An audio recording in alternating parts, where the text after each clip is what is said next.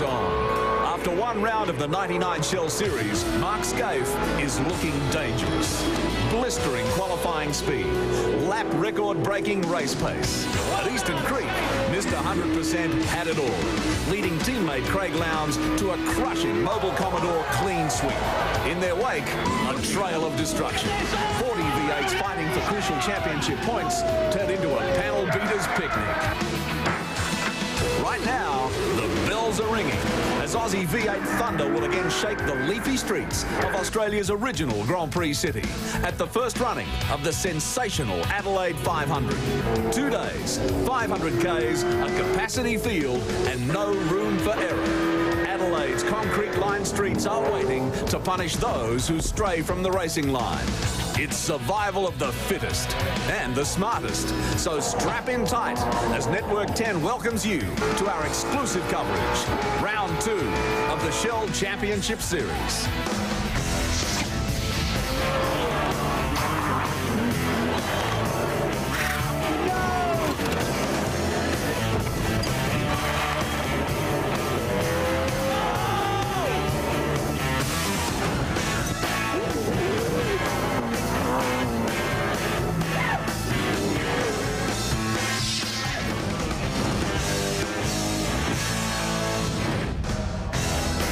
They've come from everywhere, the people of Adelaide, swarming to this world-famous street circuit, the scene of a decade of Formula One Grand Prix. But they're here this time to support a unique event, a supercar success story.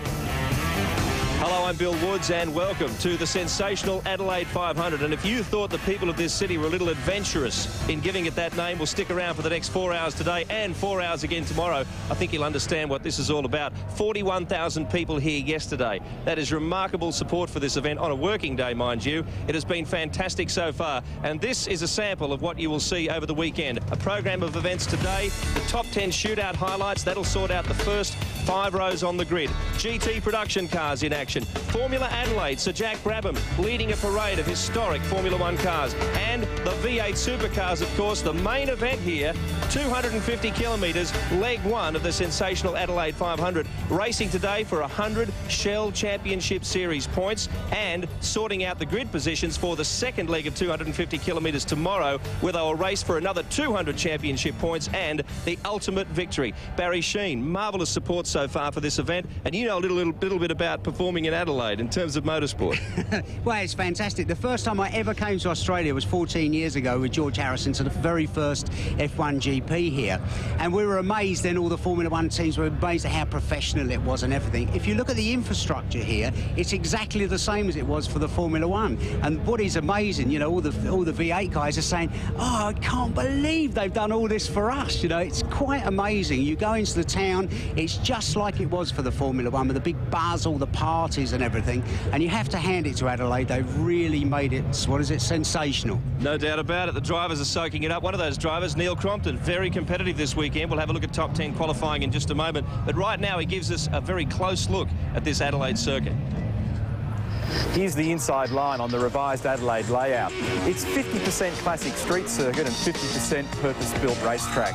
These circuits are a lot of fun for the drivers, but they're also very busy and a real handful, with lots of turns, high curbs, concrete canyons and a few bumps in places. Bottom line, there's no rest or room for error. This track is a little different to the old GP circuit. Gone are the banana bends past the market, Stag Corner and the long Brabham Straight. The new layout is half a K shorter at 3.22 kilometres, runs clockwise and there's 13 turns. What delivers time here? Driver focus and concentration are big items. The first mission is to ignore these 2-tonne concrete blocks which are right by the side of the track. Sounds easy enough.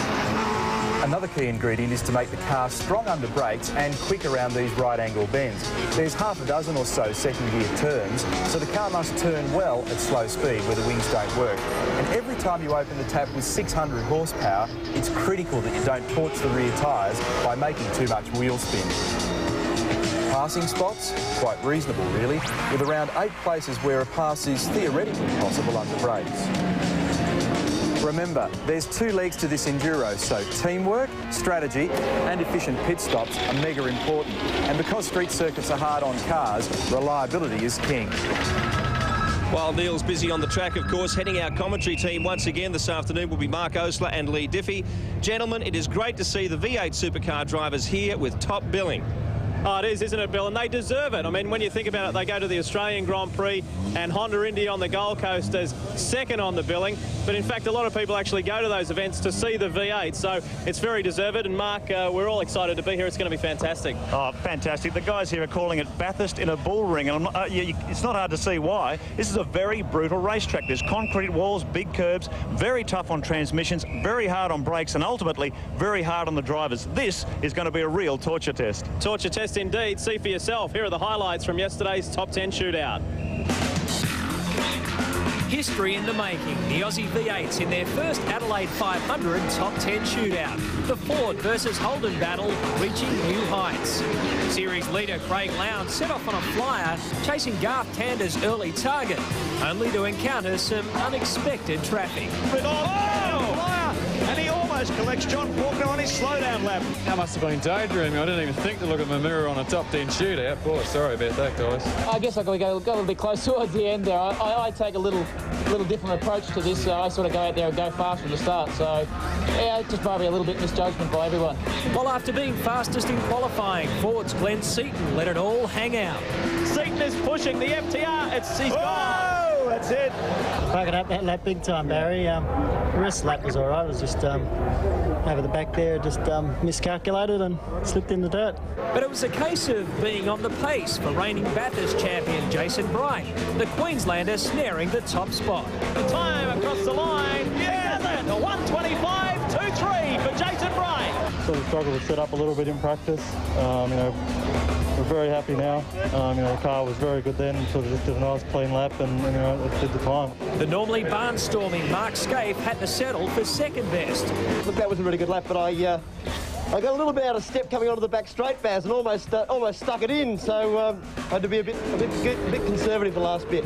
While for Crompton and Ingle, who finished 6th and 7th, respectively, frustration set in. That was a bit of a slack effort, wasn't it? It was, that wasn't the enforcer. Jesus, nah, that's all right. Look, got Barry, it's a long race, and we've set our car up to go the distance, not for one lap. Ford may have taken first blood in this inaugural event, but with a titled testing circuit and 2 days of racing ahead, the eventual outcome is anyone's guess. Well, he might have an old body, but a young body rather. He showed a very old head. I'm talking about Jason Bright, his second V8 supercar career pole position. Well done. The two Mobil 1 HRT cars, Scaife and Lowndes, come next. And Garth Tander, the young 22-year-old, showing again when he takes it a little easier and shows a little more maturity, he can do the job brilliantly. Radicic, the quiet achiever, well positioned in 5 in the Shell Helix Ford, and Neil Crompton pleased with his 6th. The old EL, the FTR car, showing a lot of speed. So, unfortunately, Glenn Seaton was the quickest qualifier, dropped from the top spot back to 8th position. Well, stay with us here on your home of Motorsport Network 10. The action only gets better right after this.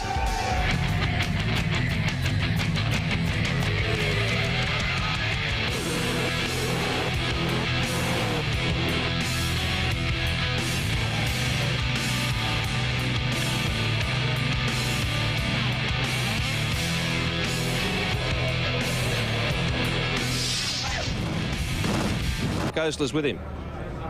Over the last couple of seasons, Mark Scaife has been the king of the top 10 qualifying shootout. But in qualifying yesterday, a new challenger arose to try and unseat him from the throne. And that is Jason Bright. Fantastic effort, Jason, and you really upset the Holden fans. That was a brilliant lap.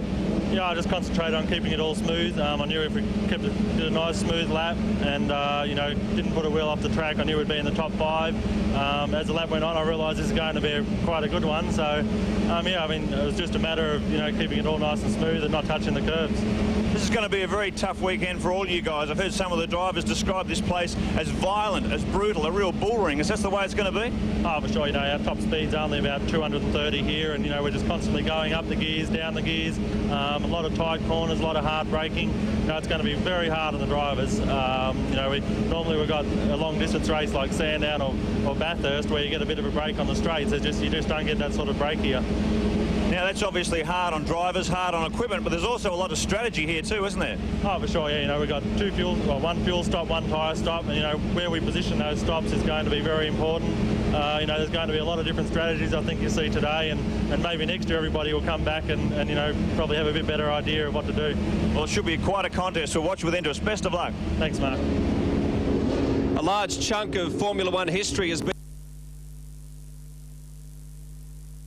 Well, he's shown some of his potential because, you know, he hasn't driven the car hardly at all. Every circuit he's been to, apart from this one, he's never been to before. And I think you're going to see good stuff from Radicic.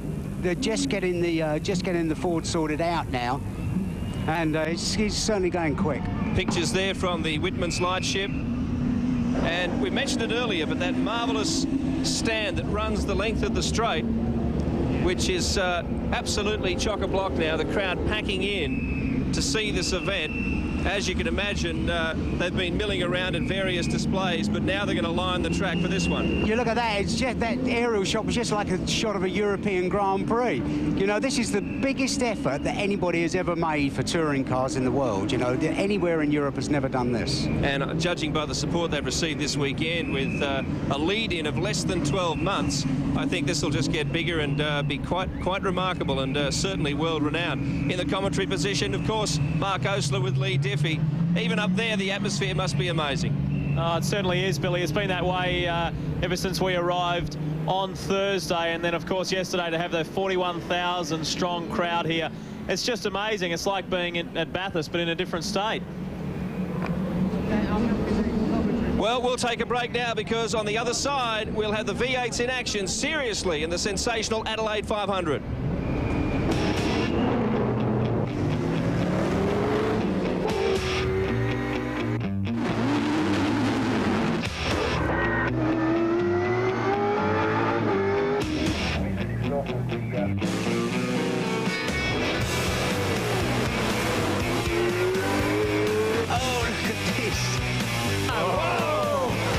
And shove, Biff and Marge. Cars are just waiting for the warm-up.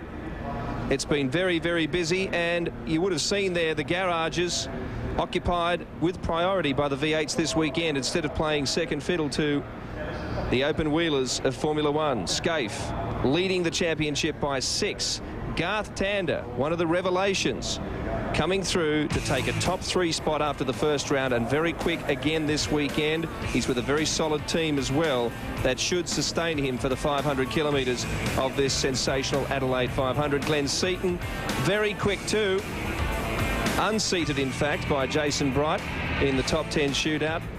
And Russell Ingall, of course, along with his teammate Larry Perkins, endurance specialists, so watch out for them as well. And welcome once again to a man who's really enjoyed the atmosphere here because he'll be patrolling pit lane this afternoon. Greg Rust. Really nice to see you again, and what a sensational feeling here it is on the grid at the moment. I've heard this place likened this weekend to the bull ring. I'm right in the thick of it now. One of the gladiators who's going to be doing battle is young Garth Tander. He showed a really good, strong, level-headed piece of driving at the first round at Eastern Creek. What is the approach for the first leg of the Adelaide 500 today? Pretty much more of the same. Basically, you have to finish this race to have any chance for tomorrow with the big points count. We really have to survive the first couple of laps of this race before let everything settle down. And then, yeah, just push the front and hopefully everything will stay right. A couple of tight corners in front of you and a lot of competitors behind you.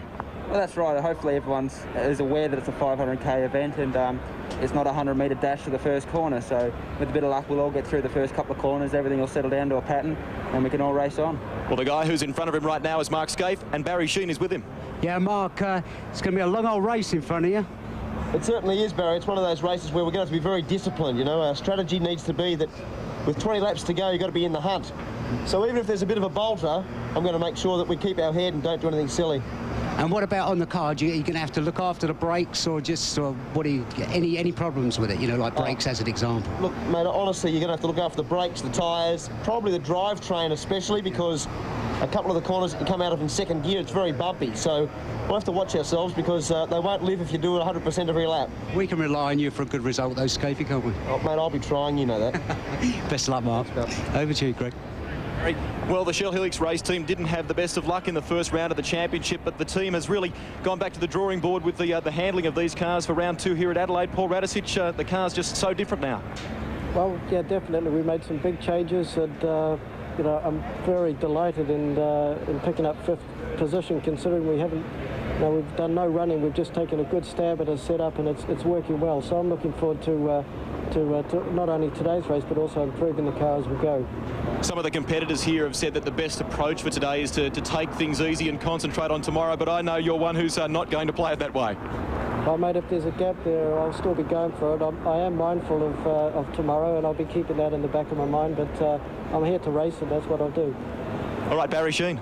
Yeah, I'm with Glenn Seaton. Now, you're a long way back here, Glenn. Not too far, Barry. It's only probably about 50 yards to the front line, but it's going to be a new, completely different game today. Like, this is the first that any of us, I suppose, have done this distance in one stint. And it's a circuit that takes so much concentration with all the walls around. So I think it's going to spend a lot of people today, and I'm just going to try and basically go easy early, try and hold with the leaders, but and work on the race at the end, because I think it's going to be very hard on the body. No going on the dirt like you did yesterday. Well, I might have to. Might be the quicker way around. Thanks a lot. Over to you, Greg. Well, from one Ford driver to another, from an AU driver to an EL driver, John Bow, where is that AU of yours, and when are we going to see it? Well, we hope it's going to make its debut in Perth, which is about 3 weeks away, I think. We've been having a few delays with componentry, but obviously by the way that some of the others are going, I can't wait to get my hands on it and start to develop it. Obviously, they require some development, but very good car. You've had a little bit of work to do on this car since Eastern Creek, but it's looking and sounding strong for the Adelaide 500. Well, it is. It was never intended that we would race this car. The AU was going to be ready for the first race, but we've had to press this one into service, so to speak. But it's actually, I'm quite pleased with it. It's just not quite fast enough, unfortunately. As a man who's been to Adelaide for the Grand Prix many years ago and driven here many times, what's your impressions of this circuit and just the atmosphere here? Oh, the atmosphere is fantastic. It's just a terrific place to race. The circuit's good, quite unusual, very grueling, but the people are just so enthusiastic and so friendly, and I mean, you know, you couldn't help but get involved and get excited about it. Barry? Yeah, I'm with Tony Longhurst. Now, if there's anybody that is fit enough to do long races, it should be you, Tony. I hope so. I've been doing lots of work with Guy Andrews over the summer, and mate, it's just going to be unbelievable. I know the other drivers have said it, but 2 hours around here, we've got a couple of thousand gear changes. The car sitting here now is 37 degrees inside the cockpit, and you put this suit on, the helmet. It's just like running a marathon in a sauna. And what about, okay, it's taxing on your head, but physically, what part of your body does it tax the most? I think it's going to actually, I'm right-handed, so the left hand doing the gear change, I reckon it's going to wear out our hand. I wouldn't be surprised if everyone ends up with blisters and knocks your arm around a lot. The speed through the corners isn't that great here, so the G-forces isn't, too hard, but we'll be whacked by the end of the day. Yeah, I'll be having a nice cold Gatorade or something while you're doing this. I'm sure you will, Barrett. Thanks a lot. Over to you, Greg. Well, Dick Johnson's a little bit further back down the grid from Tony Longhurst, but how are you feeling? I'm feeling really good now, but obviously when I left pit lane, I felt okay, and then when I got round here, I felt as though I was busting. I've been drinking that much, so I had to do the unthinkable, mate. It was the first time ever in 35 years that I've had to pee in a bottle. So an early pit stop for Dick Johnson. Very early, but hopefully it's going to be the last one of that nature. All right, your thoughts looking ahead toward the Adelaide 500. How does Dick Johnson, a man who's a seasoned campaigner in endurance racing terms, tackle the first leg of this race today? Well, obviously, you've got to use a bit of common sense in an event like this, and you've got to sort of calculate things. And maybe it's not going to be the fastest guy that wins. I think it's the guy that's going to sort of sit there and sort of not get himself into any trouble, and hopefully I'll be able to stay out of trouble. Sometimes it's somebody else's problem and you get involved in it, but that's just the nature of the business. But I'll certainly be taking it fairly easy and making sure that I'm a lot further up tomorrow. There's lots of fans here to see you. Best of luck. Thanks very much, and I'd like to thank them too. They've been absolutely magnificent. Barry? Yeah, it's going to be hard work out there today, Murph. You're not wrong, mate. She's the heat sort of changed a bit. It's very humid, very muggy. It's going to be the fight of the toughest, that's for sure. And how comes you're so far back here, Murph? It's not you. Trust me, mate, I was trying to be further up. It just didn't work out that way. We're pretty happy with the race setup. The car, it feels really nice. It's just we don't seem to have as much speed as the front guys. But your class and your superior driving is going to do the trick, Murph, isn't it? oh, you make me feel so good. Best of luck. Over to you, Billy. Oh, yeah, one of the hottest drivers out there. There's no question, Greg Murphy. And that team with the new VT Commodore will improve as the season goes on. Perhaps we'll see some drastic improvement this weekend. Lee Diffie and Mark Osler.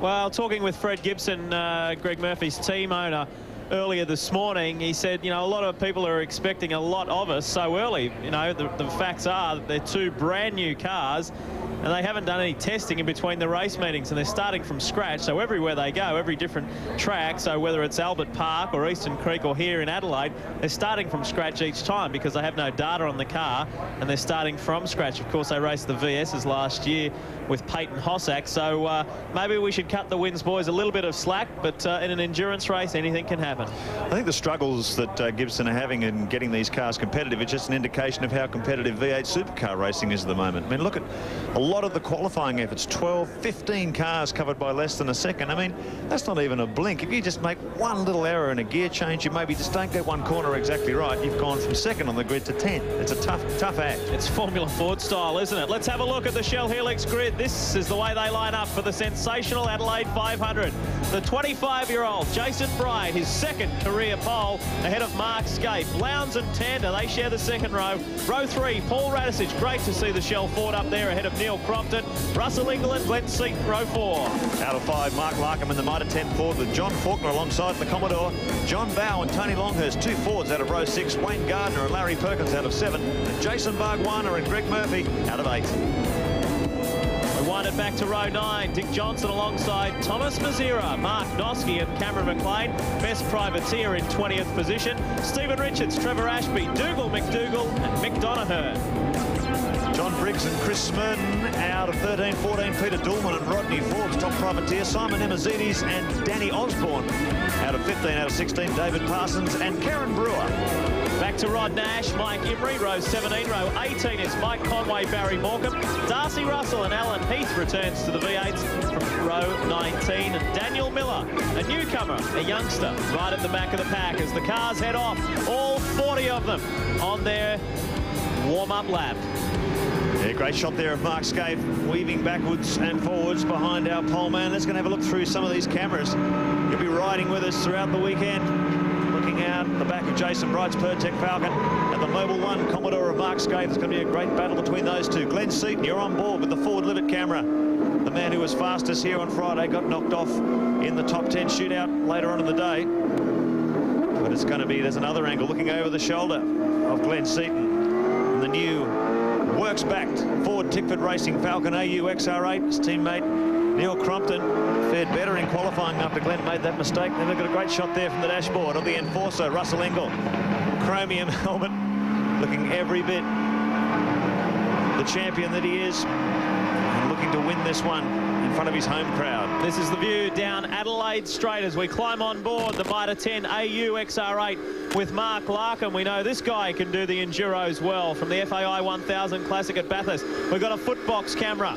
This will be interesting to watch because there are something like 21 gear changes per lap, which works out to be 1,638 gear changes for this afternoon's race. These guys are going to be working overtime, Barry. They really are. I'm just looking at Mark's foot there. Basically what he's doing is just getting some warmth in the brakes and that, just making sure everything works. And you know, the last thing you want is a nice spongy brake pedal the first lap into the chicane or the corner at the end of the long straight. It's going to be survival of the fittest, this is, Lee. You know, it's somebody that really uses their head. You ain't going to win this in the first 20 laps or 30 or 40 laps. You know, you've really got to look after it. As we said at the beginning of the telecast, survival of the fittest and the smartest. The Gatorade onboard camera, Peter Dullman, who one of our privateer campaigners will be working very hard this afternoon. Everybody's going to be the first, you can remember with the Grand Prix here, the first chicane after the start and finish line on the first lap. You know, everybody really needs to do, because it's not a 10 lap, 12 lap sort of Grand Prix race anymore, you know, or the supported race of the Grand Prix. Everybody really needs to take it nice and easy to get through there, you know, take the first 10 or 15 laps to sort himself out. Just having a look at some of the enormous number of onboard cameras we got here right there with Dick Johnson a few moments ago. We've got it covered from every angle. The Bridgestone race analysis tells the story on the Adelaide Street Circuit. 40 starters in all, a massive grid. Race distance split into two 250-kilometre legs. 78 laps today, 78 laps tomorrow will complete the 156-lap total. Fastest qualifier, Jason Bright, 125.23 in the top 10 shootout yesterday.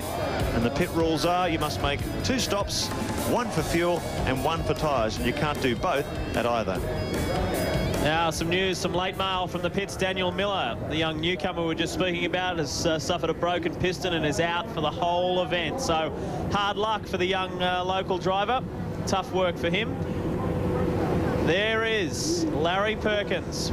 Didn't qualify all that well, but we all know all too well how great his cars go in the endurance event. Now, of course, remember, the important thing, the most important thing, is this is a full race in 2 parts. We are getting ready to go for the sensational Adelaide 500. These are the gods of thunder on the streets of Adelaide, set to tear it up for 250 kilometres here on your home of Motorsport Network 10. Will Bright take the early lead, or will it be Mark Scaife, the Shell Series points leader? Will he take the early command? Keeping him a long time there, Lee. There's a great shot. Look at the crowd. The grandstands are packed. The grid is packed. We are ready to go. The revs lift. Get set for the green light. This is the first time for the Adelaide 500. Away we go. Scaife gets away to a ripper of a start. On the inside is the Pertec Ford of Jason Bright, and Bright will hit the centre chicane for the first time. Watch them scramble through here because this is very tight. Let's hope they get through. Crompton skirts across the ripple strip. So too McLean and Donaher, but all okay. Oh, hold your breath. They're still not through there yet. That's a very narrow little canyon there, but the field sorts themselves out. Fortunately, looks like a pretty clean start to the first Sensational Adelaide 500. A massive field of V8s weave their way through the section up to Flinders Street, down toward Hutt Street for the first time. And look who's in 4th position, Mark Radicic. We've been speaking about him the whole weekend. He's flying, Paul Radicic, and you really keep your eye on him because he's experienced in the long-distance races. Tenders drop back to 5th, but it is early days yet. The first lap of 78 this afternoon, 78 tomorrow, making up that 500 kilometres down the Adelaide Straight, through the Sharp Kick, down onto the shortened Brabham Straight. Look at the Look field. at the inside. Look at Russell Ingall. Oh, no, Neil Crompton's in there too. Neil. Dear, oh dear. Larkham's suffered. Oh, no. There's Gardner there. Oh, Thomas Mazera. Oh, Mazera. Can they get through without any damage? Goodness there's me. somebody else there you can hear. Neil Crompton turning it around under brakes. And all hell broke loose there. Looks like the privateers have been able to pick their way through, but that's put Crompton right to the back of the field. And Wayne Gardner still hasn't got going. Well, he started from 13th position, Gardner, and then took some evasive action, and he's got some damage to the rear of his car. Hopefully that won't affect the tyre. And if it doesn't, that'll be good news for him because he will be able to continue. We're on to lap 2. The first one down of 78 is gone. A little bit of action on the opening lap. Neil Crompton, whether he locked the brakes coming into the Brabham hairpin there or not, nonetheless, it is the Pertec Ford of Jason Bright who leads the way. It did look a bit like the rear brakes locked up on the car because the thing was well out of shape, you know, coming from the rear. Out of Hutt Street corner onto Adelaide Straight, down the back. Let's have a look at that again on the Shell Helix replay. Yeah, rear brakes. Rear brakes, slightly too much bias on the rear, and it just locked him up. And once it does that, tucks the back end out, you've had it. But the miracle is that nobody whacked anybody here. Yeah. You know, you've got to hand it to him. It's amazing, isn't it, when these cars are running a full tank of fuel. They've got the fuel tank in the back over the rear wheels. The teams like to run as much rearward brake bias as they can to try and save the front brakes. That's exactly what I was going to say, Mark. Yeah. Because with more bias on the back and the more weight on the back, you can stop the thing quicker. But just as you saw there in the shots, it's very easy to get caught out, isn't it? Absolutely. Crompton's been bitten hard. That's putting him right to the back of the field. He's got a lot of work to do to chase down this man. Jason Bright, the reigning Bathurst champion in the Pertec Falcon, leads the Mobile Holden Racing Team duo. And Paul Radicic starting to really apply the flame torch to the back of the Holden Racing Team duo. It is the Pertec Ford from the 2 Mobil 1 HRT Commodores, and here comes the Shell Helix Ford. 2 times World Touring Car Cup champ Paul Radicic. He's finally got the package that he wants. Things are going well for the Shell Helix Ford. Will this be the first time we see him in the Shell Championship Series do what we all know that he can? Well, he's been a tremendous boost to the driver lineup there. A tremendously experienced driver, the Kiwi. 2 times FIA World Cup champion, a very fast driver in the British Touring Car Championship. He's a guy with a lot of experience at testing and chassis development, and he really has brought a lot of that class to the Shell team. Look at the speed of this Shell Ford as he hunts down the Holden Racing Team Commodores. Yeah, I spoke to Paul this morning, and he was saying that finally they got the balance sorted out on the car. You know, it was either you'd sort the back end out and then the front would give trouble, but it's balanced perfectly now. And so when you make any adjustments to it, dampers or brakes or whatever, you know, whatever result you want, or you should get, actually happens. So before they were just going nowhere, but now they've got it sus. Russell Ingall has come all the way up into 5th position behind Radicic. There's your race score, the Shell Helix race score. And behind him, it looks like Garth Tander. So good to see young Garth just taking it easy. He's not rushing things. In behind him, the AU XR8, the FTR car of Glenn Seaton. 5th gear, flying around. They go all the way back to 2nd before the run onto the main straight here in Adelaide. The view from the rear of Mark Scaife's car. Down they come. 1:27.81 for Jason Bright as he crosses the start-finish line. About 2 seconds off their ultimate qualifying pace. A bit more than 2 seconds, actually, but they're running their full tank of fuel, 120 litres of Shell unleaded in the back of each one of these cars. And they're just bedding everything in nicely. They've got a long haul in front of them. It's very easy to get caught up in all the adrenaline of these opening laps. But a lot of these drivers very experienced under these conditions, and they'll know that there's a long way to go. You see the way that Jason Bright has come on now. He really has matured, hasn't he? I blamed him for the accident with him and Perkins at Eastern Creek, and when we got the... And then we got the other shot of it, and you could clearly see that it was Larry. So sorry about that, Jason, but he's really matured. Garth Tander tried to take advantage of that slow exit onto the back straight by Russell Ingall when he ran wide off, really off where Glenn Seaton went yesterday. But the Castrol driver managed to recover. And you can see him covering his territory. Garth Tander now looking for a way past the Silver Commodore. It seems like there's a lot of concrete dust or something when they get over the other side of that curve. I don't know what they put down there. Up the top end of the circuit, this is the run around the back of the paddock and pit area. Here's a replay of the incident where Russell Ingall ran wide, coming on to the Adelaide straight. Exactly where Glenn Seaton ran off during the top 10 yesterday. Garth Tander tucking in behind, then Seaton. There's John Bowe, who's made his way up. Gardner! Wayne Gardner and John Briggs. Wow, boy, you could say that Gardner doesn't exactly get a fair share of luck, can't he? Oh, he has had a shocker. He got caught up in that first spin at the hairpin at the bottom of the straight. Now he's collected or been involved in a collision with John Briggs. That looks like it's at the top of the Adelaide straight. I wouldn't be at all surprised if they have the safety car out. He's not a happy chappy. He wants to rip into John Briggs too. Wayne Gardner, you can never accuse him of not showing his emotions on his sleeve. He just wanted to tear strips off Briggs. Well, there must have been an altercation there, and Gardner is not impressed. He had a tough time at the Australian Grand Prix in Melbourne, where he had an altercation where Garth Tander hit him from behind, and he went straight into the wall. We've got a full course yellow. The safety car will be out, and Wayne Gardner is absolutely disgusted. Yeah, well, that was coming out of Hutt Street onto the back straight for the first time. Cars will now be under yellow flag conditions. That means it's a full caution for the circuit. No overtaking allowed. They'll just sit in single file until they get these wrecks cleared up. And there's Gardner talking to John Briggs. Arms up in the air. What the hell was that all about? Briggs is trying to explain. I think Briggsy better leave it. I have to say that. I don't think approaching Wayne at this stage is going to be advisable. Well, that wasn't the start. Gardner's only doing a few events this year, and was looking for a big one at Adelaide. Consistent run over the 2 days. First half today, second half tomorrow. And that is not the way he wanted to start. But the good thing is that he can get the car repaired and take the grid tomorrow for the final 78 laps. And hopefully get a big result for the Coca-Cola team. Safety car out, and I guess you can say this has come out a little earlier than what the Stone brothers would have liked. Speaking with Jimmy Stone earlier, he said, what we're hoping for, we won't start with a completely full tank. And and he said, we're hoping for a pace car around about lap 24. We'll fill her up and that'll get us home.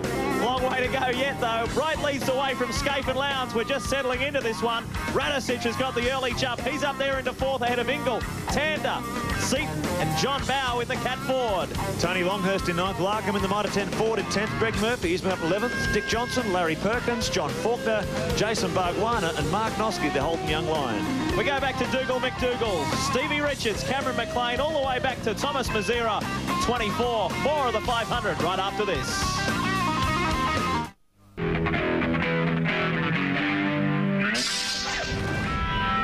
The safety car is out. We're under yellow as the sensational Adelaide 500 lives up to its name. Mark Oasley, you called this thing the bull ring. Well, Wayne Gardner, no bull, was on a charge and came unstuck.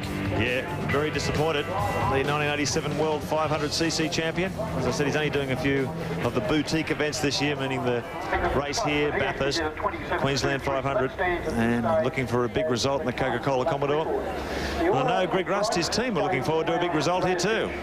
Were, Mark, but some very disappointed faces down here at the moment, and one of them is Belinda Clapham, who looks after the team for Wayne. And have you spoken to him yet, Belinda? No, we actually haven't had a chance to speak with him yet. Obviously, he looks extremely disappointed, and I don't blame him. At the moment, they're bringing the car back. It's on the tow truck, so we should be able to assess the damage fairly shortly. Hopefully, he'll be with the tow truck. Now, I understand you've spoken to the officials from CAMS as well. Depending upon how much damage the car has, you may be back for the start tomorrow. That's right. If it's repairable, we'll definitely be back for the start tomorrow. We've obviously got a lot riding on this as well, and we've had exposure from major sponsors of Coca-Cola, so we'll be really working as hard as we can in order to get the car back for tomorrow. That's a real shame. We'll let you get back to it. Thank you very much. Well, let's hope that everything goes a great deal better than what it has so far for Wayne Gardner outfit. You can see Wayne just assessing the damage. He's not pleased, and you can totally understand why. You see, we had shots earlier of John Briggs, who he was involved with in the accident, trying to explain the situation. As the rest of the field keep cruising around, a fair bit of damage to the front of Larry Perkins' car too, so obviously he's nudged someone from behind, but not substantial enough to stop him from continuing. There's your Shell Helix race score. Bright, Scaife, Lowndes, Radicic doing well. Ingle, Tander, Seaton and Bow, who's coming up very quietly. Longhurst, Larkham, Murphy, who's done extremely well ahead of Dick Johnson. Perkins has dropped a little. Faulkner, Bargwana has dropped back. When you think about it, Gardner still has an opportunity to star tomorrow, because under these rules, 100 points awarded for the first leg today, the first 78 laps, 200 points available for the second leg tomorrow. With the car repaired overnight, Gardner can take his position on the grid, and as far as the conditions of this race are concerned, he hasn't dropped any laps, so he'll have a crack at victory tomorrow in the second half. The trouble is, the market really did look like it was badly damaged, wouldn't it? Yeah, only the mechanics will know when we get it back. Well, let's go to inside. the pit lane. The Mitre 10 Ford, Mark Larkham. Hi, it's Lee Diffie. Can you hear us, Mark? Hello, Mark. It's Lee Diffie in the commentary here. Can you hear us? Yeah, gotcha, Dick. It's a bit frantic out there, mate. Yeah, it is, mate. Looks like Wayne, if they can fix his car, he'll be on a nice set of fresh tyres for tomorrow anyway. You got through the Crompton incident when he spun and Gardner spun around. You got through there okay? Yeah, got through all right. Lost a couple of positions when Cromley spun around, but we're away, mate, and all in one piece. So now the trick's going to be keeping the head down and no mistakes, and be there at the end. Well, what's your strategy from here on in? Just hang in there with the leaders? You want to push hard? What's your strategy? Yeah, we obviously want to stay with this bunch. There's probably about 15 cars we've identified. We need to stay with that whole bunch. And, I think it's going to be pretty hard if you fall back below the mid-group of the field to get back through, because there's so many strong runners here. I mean, the guys in sort of 15th to 25th are all quick around here, and overtaking is very, very difficult. So we want to stay up here, yeah. Mark, it's Barry. Did you start with a full tank of fuel, or like Jason, did you start with less than a full tank? No, we've actually got quite a bit of fuel on, Barry. We're running two different strategies. So and obviously one of the things we don't want to end up in the pits at the same time. No, absolutely. So yeah, I've got a bit of fuel on board actually. How is the car under those heavy circumstances? Well, I've got to say it's surprisingly good. We ran heavy fuel load in the warm-up this morning, and really found the car quite balanced. So we seem to be able to stick with this group travelling around at the moment. So that's a good sign. The big talk, Mark, is that it's going to be really tough in terms of fitness. How's your fitness? Have you been training well? You know me, mate, I'm out on that Yamaha motocross bike every weekend, and the guys aren't happy about it. Yeah, that's the fun. I'm talking about your training. Yeah, no, I've had a fairly hectic training schedule. I mean, I don't think there would be any one of these guys around me that hasn't taken it very seriously the last couple of months. You're fooling yourself if you don't. I mean, I think we're going to see that really show up by sort of halfway through the race tomorrow afternoon. Mark, it's Mark Oser. Just a final question. It must be very hard for you guys to resist getting caught up in all this cut and thrust in the opening laps. There's such a long way to go, isn't there? I've got to say, Mark, just for the record, that first corner was the best first corner I've been involved in V8 Supercar racing. Yeah. It was so obvious, everyone was conscious, they wanted to get through there without a drama. Yeah. Mark, thanks very much for your time. Best of luck for the rest of this first leg. Thanks, mate. All right, there you have it. Mark Larkham in the Motor 10 Ford. Just taking some time out to talk with us as he is focusing hard and getting ready to go. And we're getting ready to go on Network 10 for round 2 of this year's World Superbike Championship. The next round is next Sunday, the 18th of April, and it comes to us from Phillip Island. It should be a ripper. Don't forget, too, the same weekend, the beginning of this year's World Motorcycle Championship from Malaysia. You can catch all the action on your home of motorsport, Network 10. The Superbikes 3 to 5. The 500s right after the news at 5:30. We'll be back at Adelaide right after this break.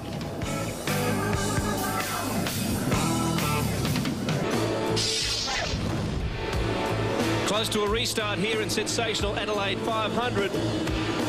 Not long after it began, we had a yellow flag. Jason Bright leading from Scaife, Lowndes, Radisich, Ingle, Tander, Seaton, Bow, Longhurst and Mark Larkham. Wayne Gardner back in the pits and angry. Well, the word through from race control is that the safety car will be exiting the circuit after this lap. The car's weaving around. Peter Dulman in the Gatorade Commodore, just one of those. He is back in 28th position at the moment, taking the wheel from long-time driving partner John Cotter. They'll be sharing the duties this year. And you can see Neil Crompton's Ford Tickford Racing EL Falcon just ahead as he climbs his way back through the field after that early spin. There's the pace car, the lights are out, and it exits the system. We'll be back under green. The Pertec Ford of Jason Bright brings them onto the main straight. Do we see green this time around? There was a yellow as they entered the main straight, but it appears we're back under race conditions. Yes, we are. Through the centre chicane, the same order. Ingle goes through, Tander, Seaton, Bow, Longhurst and Larkham. So a nice clean restart, the first of what I think will be many around here. This is going to be quite a battle, but Jason Bright now has the two Holden Racing Team Commodores. Mark Scaife right behind him in car 2. Our reigning champion Craig Lowndes in car 1, with Paul Radisich in the first, the Shell Fords in 4th, and the Silver Bullet, Russell Ingle, the enforcer, up in the top 5. The last time Jason Bright drove here on the streets of Adelaide, it was back in 1995 when he took out race 1 of the Formula Fords. It's a little different situation this time round as he leads a pack of roaring V8s in the Pertec Ford. Drove brilliantly yesterday during the top 10 shootout with such a steady head, demonstrated such composure and was just so cool. There we go back. The order remains the same. Radisich is looking dangerous there in 4th spot. I think Ingle's looking pretty dangerous too. Running in, I don't know what strategy that team's running, but he's been the fastest man on the track so far, 1:27.23, before they brought out the yellow flags for the Gardner-Briggs incident. So keep an eye on the enforcer as this race starts to unfold. Right behind him, the AU Falcon XR8 of Glenn Seaton, the factory Ford, was the fastest man here after provisional qualifying on Friday. Got knocked off after a terrible lap in the top 10 shootout. But Seaton has a lot of speed on board that Ford. Well, you heard Mark Scaife say earlier in an interview with Barry Sheen, we're going to have to demonstrate a lot of discipline here this weekend in leg 1 today, leg 2 tomorrow of the entire 500 kilometres, 156 laps. He said if there's a bolter, I don't care, I'll let him go. We've just got to keep it all together. Try not to lock up the brakes. Try not to damage the tyres. Try and conserve the brakes. Try and conserve the drivetrains and conserve ourselves. Braking hard off Hutt Street as they swing onto Adelaide Straight. Punching the car up, shifting up through the gears as they hammer down here the fastest part of the circuit, reaching speeds about 225 kilometres an hour on the approach to the very tight right-hand chicane. Hingham hammering the gearbox back as they shift a couple of gears and they're back on the throttle again as they head down Brabham Straight toward the hairpin.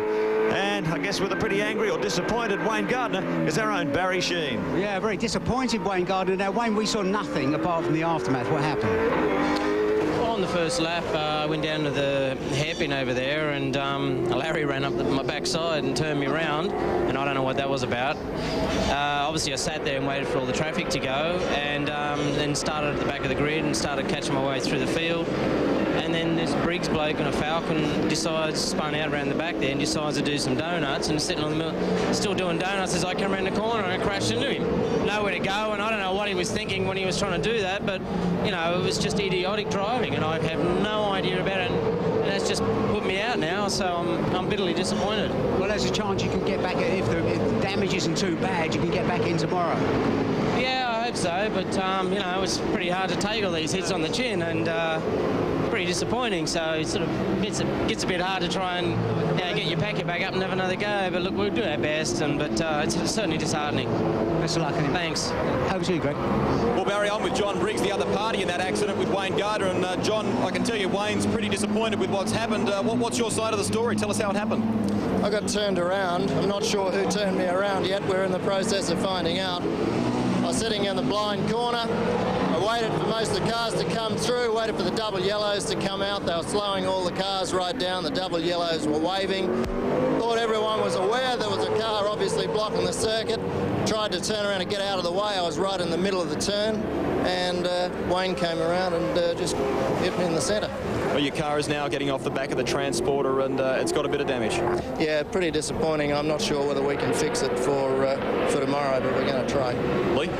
Yeah, some pretty busy crews tonight, won't there be? Those two are the first in the queue. Will there be any more? Let's hope not. We want a good, clean race so we can have everybody in leg 2 tomorrow to really take this fight right to the end of the last kilometre of this 500-kilometre classic. Now, we've just got word through that Garth Tander, Thomas Mazira, and also car 3 Trevor Ashby have been black flagged for allegedly passing under the yellow. So not good news for Tander when he's running so strong. No, the tragedy that'll unfold as they bring them in for their stop-go penalty. But the fastest man on the track at the moment is Mark Scaife at 1:27.11. He's just brought that quickest time of Ingles down by a couple of tenths, so the car's getting quicker as this race unfolds. 14 laps completed. Jason Bright still leading, 1.3 seconds the lead over Scaife, with his teammate Lowndes right behind him in 3rd position. Radicic, Ingle, Tander, Seaton in 7th. John Bowe, fantastic run in the Caterpillar Falcon. He's up in the top 10. Tony Longhurst and Mark Larkham in the Mitre 10 Ford that's on screen now. He actually rounds out the top 10. Well, I can tell you who's doing well is the guy who's right behind Mark Larkham in the Mitre 10 Ford. That is Greg Murphy in the Wins Commodore, the VT, out of the Gibson Motorsport Garage. He's worked his way from 16th up into 11th at the moment. Steady but sure, that's the way Fred Gibson and team manager Alan Heafy want to run it as we have a look at some triple-emetry on board Mark Larkham's car. Up into 6th, he'd be one of the few who go up into 6th on that part of the circuit. Back to 2nd. Let's have a listen to the Mitre 10 Ford as it roars down the main straight of Adelaide.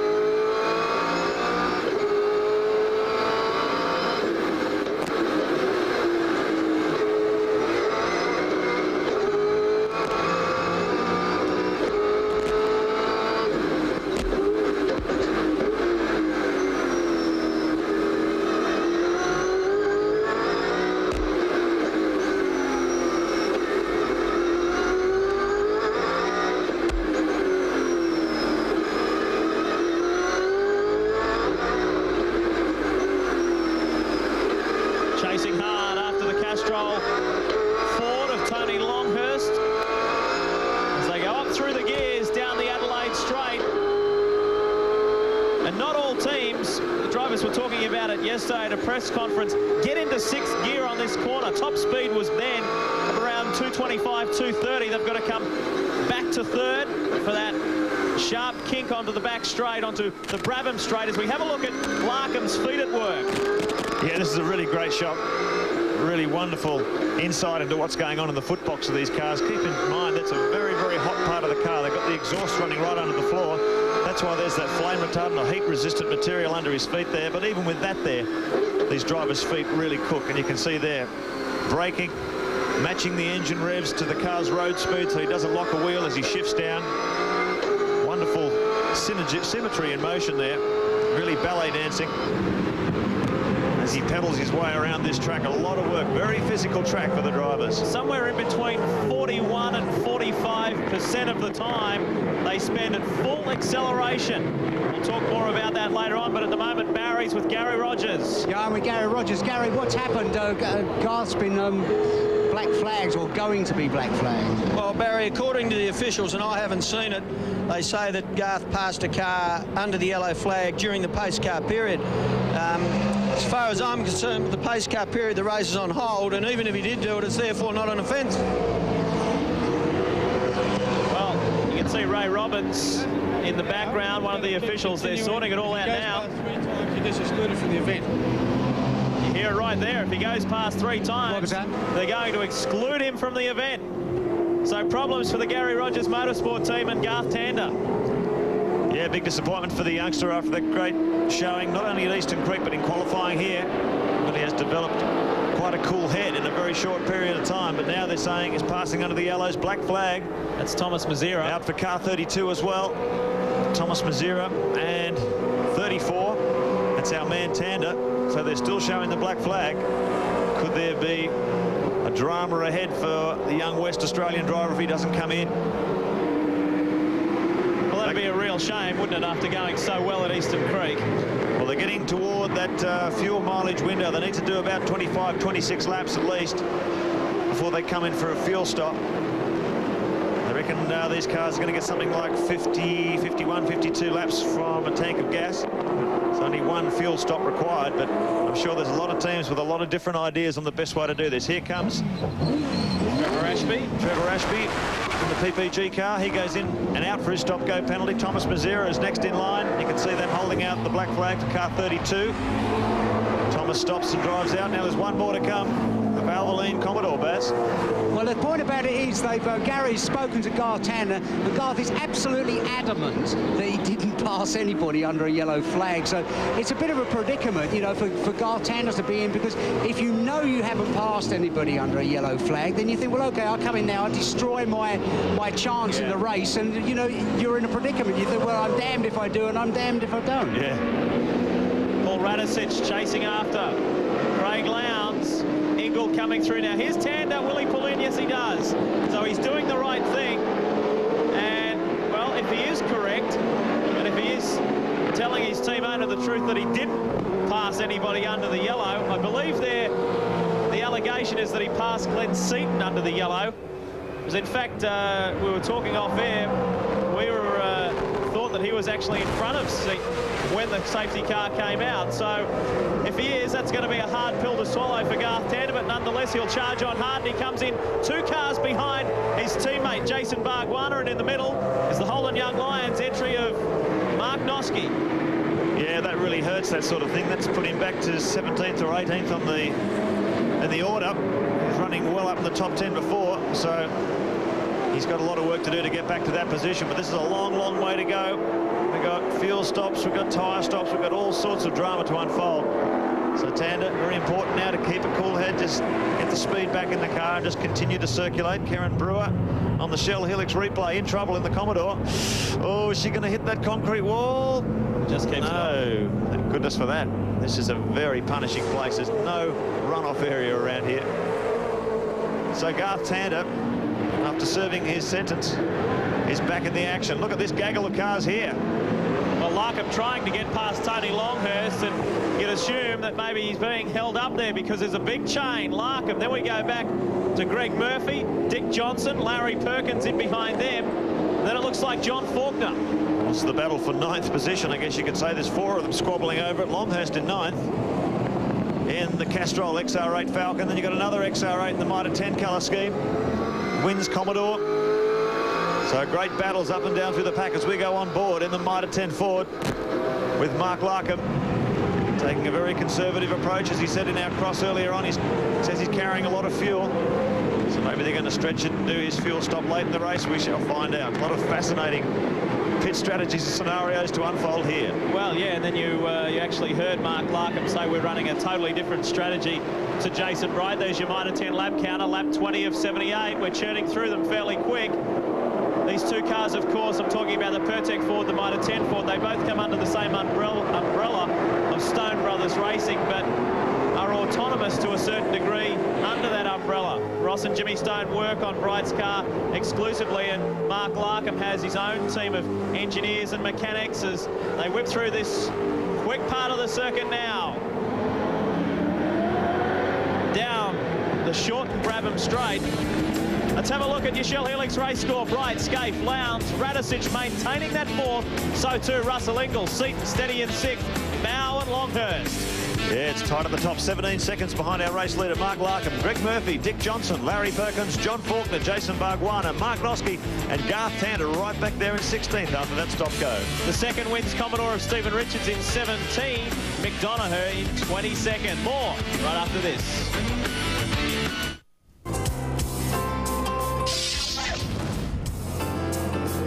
The wonderful Whitman's light shift there showing the beauty of the tree-lined Adelaide street circuit, where there's been plenty of action already on this 2 by 250 kilometre weekend of V8 supercar racing. And Perkins in peril.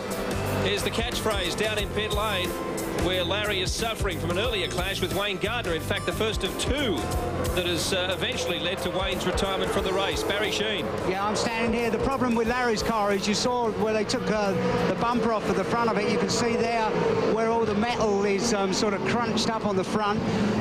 It's basically damaged the radiator, I think, because the thing's boiling. So although it wasn't getting a proper airflow through it, I think it's more damage than anything else, because there's water leaking out from underneath it. It's been in the pits now for getting off for 3 minutes. So plus the fact they've got to cool the thing down and get some water back in it.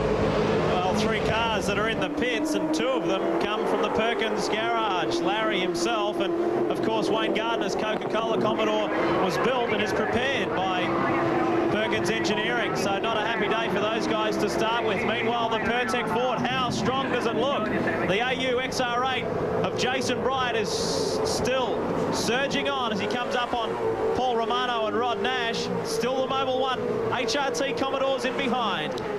Yeah, they're a fabulous looking race car, the new Fords, aren't they? Very aggressive aerodynamics package, the distinctive 4 headlight front. And I've got to say, Ross and Jim Stone, who screw these cars together up on the Gold Coast, just beautifully built machinery. Really quite amazing effect on the dashboard, all built out of carbon fibre. It actually brings the instruments closer to the driver. Look where the driver's sitting in the car. Well, he'd certainly know about this, though, with Mark Scaife right up behind the Pertec Ford. He's sick of sitting in behind there. He's going to have a real go at the lead. So all of a sudden, Racing team sick of sitting in behind the Falcon. They want a taste of the lead. Climbs out of the corners pretty well, though. Plenty of speed on the Pertec Ford. They're coming up on some slower traffic now. They came through on Rod Nash, and that caused a little bit of a slowdown point for Bright. Look at this. They weave in and out of the traffic past Kieran Brewer. Coming up on Paul Romano. Scaife is right alongside. They head around, and this is a second gear section of the track. They do not get out of second gear here. Just quick blast between this snaking section, the top section of the Adelaide circuit, through out of Wakefield Street into East Terrace, Flinders Street, and out of Hutt Street. Right now onto the big straight, Adelaide Straight, as Radisich rides the rear of Craig Lowndes. Radisich going with him. Look at that star formation there as they hunt down this leading Pertec Falcon up toward the chicane. Bang back through a couple of gears. Headlights ablaze for Mark Scaife as they pick their way through the traffic. It looks like Russell Ingall really is closing the gap. Look how wide Paul Radisich goes as he tries to hunt down the second of the Holden Racing Team cars. Well, anybody was questioning the Kiwi coming into the V8 Supercar Series. He's running with the best of them right now, showing them what the Shell Helix Ford can do. Well, for any of those teams planning to take on a full tank of fuel, they're sort of in that fuel stop window now, 25 laps completed. So we could have a rash of pit stops from now on. Mark Scaife, windscreen wiper on for the Pertec Falcon. Mark Scaife, flames belching from the exhaust of the Mobil 1 Commodore. Perkins is still in the pits. Oh, look at this. Big gap. What massive gap from Bright back to Scaife. Head through the centre chicane one more time. Scaife, Lowndes, they jump the ribble strips, and Russell Ingall has remained steady in that 5th spot, trying to stay with Paul Radicic. I was going to say before, looking at those stone-built Fords, look at the driving position of Jason Bright. If anyone drives a modern Falcon, they'll see that he's sitting in a very different position, right back. His head's almost behind the B-pillar when you look at the car in side view. Extreme rearward seating position, the idea being that with that big lump of cast iron V8 over the front axle, really try and spread the weight around, get more weight as they can off the front end. And you look at both those cars, both Mark Larkham and Jason Bright sit very far back in the saddle. There's your Shell Helix race score, and if we get another caution period soon, you are going to see a flurry in the pits, because they'll all be coming in left, right and centre for a fuel top-up. That's if they're on the similar strategy to the Pertec Ford of Jason Bright. Flames belching from the Mobil 1 HRT Commodores. We're very privileged to be joined now in the commentary box by Repsol Honda team manager Mick Doohan's team manager, set for another season, set to guide Mick to perhaps his 6th World 500cc Championship. Jeremy Burgess, JB, welcome. Thank you very much, Lee. It's great to be here. Well, you're an Adelaide boy. What do you think about the V8s on the streets? Absolutely fantastic. It's a great thing to see, and it's very good to see the Fords competitive with the Holdens. Now let's talk a little bit about the bikes just quickly. Mick's all set to go. You're feeling confident again to make it 6 in a row? Well, we're never really confident, Lee, but we've got the team and we've got the rider. We know that, and hopefully the bike will be up to speed. As an Adelaide resident, you're happy to see the racing return to the streets? My word, I think it's a great thing for Adelaide, and as you can see by the people, everybody's got behind it, and I think they'll continue to do so. Well, they bunch up again. Scaife is right back with Bright now. Not quite sure what caused that massive gap earlier, but this tight 5 of Bright, Scaife, Lowndes, Radicic and Ingall. They're a cut above at the moment. Look at the gap back as they fly down Adelaide Straight. Scaife takes the inside run. They're weaving all over the shop. They were talking about being conservative earlier. There's nothing conservative about this. It's fantastic to see the 2 late model cars. The new VT Commodore. Scaife has a run down the inside. He's taken the lead of the Sensational Adelaide 500, and Lowndes wants a slice of the action too. He goes very close to the Pertec Ford, side by side as they head back toward the pit straight.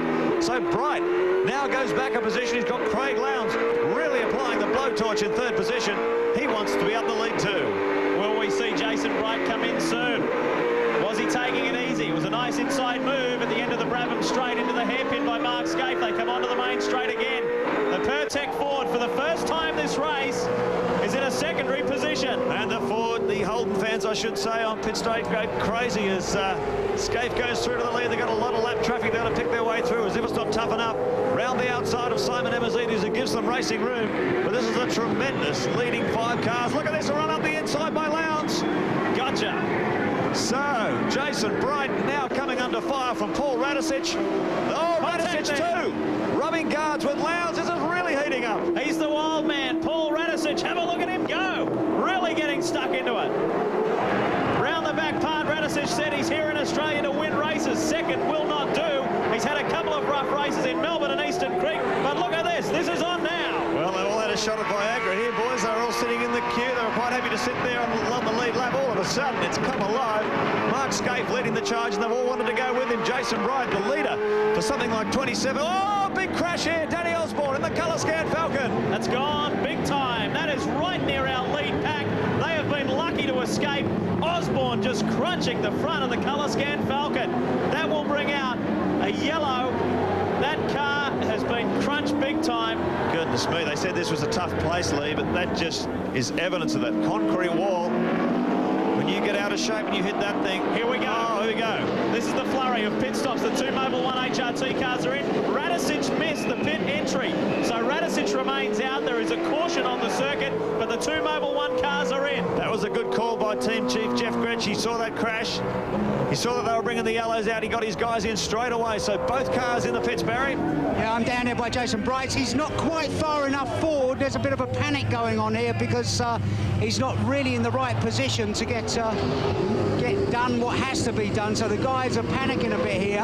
I can see there's a bit of flame coming from the left front hand wheel there. So I don't know I think they were just a little bit worried because he wasn't quite on the markers and they weren't looking at the back and weren't sure where they could get the fuel hose in, but everything was all right. Well, they're all out. The two Mobil 1 cars are out. The Pertec Ford is out. That was pretty quick. Now, if they all got on the fuel they wanted, they should have enough fuel to get home. It will just be tyres that are the next stop. I have to mind you at home, if you're watching this, the reason why they weren't changing tyres in their stop is they're not allowed to. It's only a fuel stop and a tyre stop that's allowed. Oh, now they would have been in contact there. And look at the damage on the front of Craig Lowndes' car. Front left light, the front left side of Lowndes' car is damaged. Now, it looks like Lowndes may have clipped there, trying to pick their way through traffic, might have got a little bit close, and look at the result of that. Danny Osborne, look at this. Lowndes switches, yep. Well, yeah, it is contact. He's clipped the back of the colour scan Ford, and look at it, ricocheting off the concrete walls at something like 200 kilometres an hour. We hope Danny Osborne's okay, but he took a hell of a hit. That was a big impact. It is very unforgiving here on the streets of Adelaide, and a very unfortunate circumstance for Danny Osborne in the colour scan Falcon. Got hit from the rear by Craig Lowndes. Lowndes just pulling out of the draft a split second too late, trying to get around, and there is the end result. Well, it was always on the cards. Very tight racing here, concrete line canyon.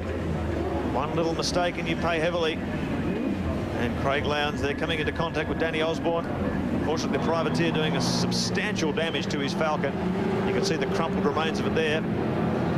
Coursing under yellow flag, and I think this is going to be the pattern for this race, Lee. There's going to be a lot of carnage. Yeah, well, Jeremy, fortunately for Mick Doohan and the boys, they don't have to worry about the concrete wall scenario. No, not like the cars, Lee. I mean, the racetracks are very safe these days compared to a few years ago, and we don't have to worry about Look at this, concrete click, walls. And crunch! Oh, gee, he actually hit where the fence is coming back, so he didn't even hit it, glance off the side. He almost hit it straight on. And full credit to Paul Radicic, who saw that coming and was so quick. He was lightning fast to duck right to the inside of the circuit. Oh. Watch here, watch Radicic's action. Just went across. We lost the shot there. There he goes, right to the outside. He saw that coming, and Radicic picked it beautifully. Well done to the Shell Helix Ford driver, because he avoided an accident big time. Greg?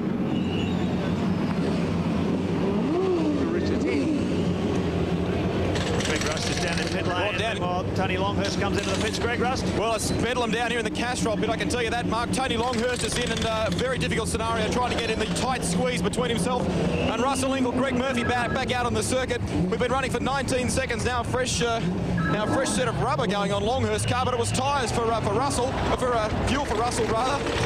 And Russell just knocks out of the way one of these spare tyres from Tony Longhurst's car. For those of you following at home, and you wanting to know what your favourite driver has been in doing, fuel is a white tag. They'll rip a white tag off the window, and yellow is for tyres. Well, the tyres are still to come. Not allowed to do it at the one time. Look at how many. Stop then. Faulkner, Longhurst, Ingall. A huge amount. So they're back out. Under caution for the second time today. Well, how big is the attrition rate going to be? Radicic has taken over the lead. He has not stopped us yet. Seaton, Scaife, Johnson, Lowndes, Larkin, Bargwanna, Bright. We have a look. 9 back. Tander, Noski, Bow. Crompton working his way up from 37th earlier on after that spin. Ashby sitting in 16th position after being black flagged earlier. Ingall, after his pit stop, is 18th. Faulkner, 23rd. More on your home of motorsport right after this. And it was the Pertec Falcon of Jason Bright, which after a great dice with Mark Scaife, actually led them into the first corner here. The Bathurst winner in front, chased by the HRT cars. But there was a spin there as Neil Crompton got involved in a cluster of cars. Wayne Gardner also touched and spun. That was the Denzatron VT Commodore of Thomas Mazira also spinning. Later on, Mazira was one of 3 drivers to be black flagged. We'll talk about that in just a moment. But there's Cromley spinning and being relegated back to the tail of the field. He's since worked his way up into 10th position, but that's after compulsory pit stops. Big clash here. John Briggs and Wayne Gardner came together. Now, Briggs had already been contacted by another car. He spun. He was trying to get back on track. Double yellow flags out to signal a slowdown. Wayne, slow or not, still came around a blind corner and hit Briggs. A lot of anger there. Wayne understandably cranky. That was the second contact he'd suffered. And this is the Garth Tander black flag incident, but that's Trevor Ashby right there, one of 3 drivers to have to make a stop-go. Mazira was the other, and of course Tander. There he goes. Garth Tander back in the race and losing a very valuable top 4 position. Karen Brewer doing very well to keep that car off the wall. Also, early contact for Larry Perkins in that first corner incident we saw, causing some trouble there. And his cooling system needed some work. In the pits briefly. Back to the action here where Danny Osborne was clipped by Craig Lowndes as he tried to whip round the slower privateer, and that was the result. Disaster for Danny. And unlike Gardner, who has some hope, it's hard to see him getting back in the race at all this weekend. That's why we're under yellow at the moment, and frantic pit stops all over the place. Some drivers, John Faulkner in particular, has been very, very cleverly diffy. Well, he has. From our point up here in the commentary box, we've noticed that Faulkner has come in on successive laps, done fuel on one lap, gone out and around on an out lap, and has come back in and done his tyres. So Faulkner technically should be able to run for home. We're back under race conditions with Paul Radicic as your race leader. We will confirm that situation with Faulkner. That's just what we're supposing has happened. We're guessing on that one, but that's what we're pretty sure about. We're back under race conditions, which is good. The 2 wins Commodores there, and Paul Radicic leads the way.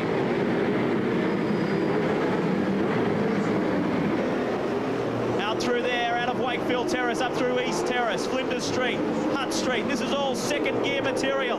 Up to 130 kilometres an hour.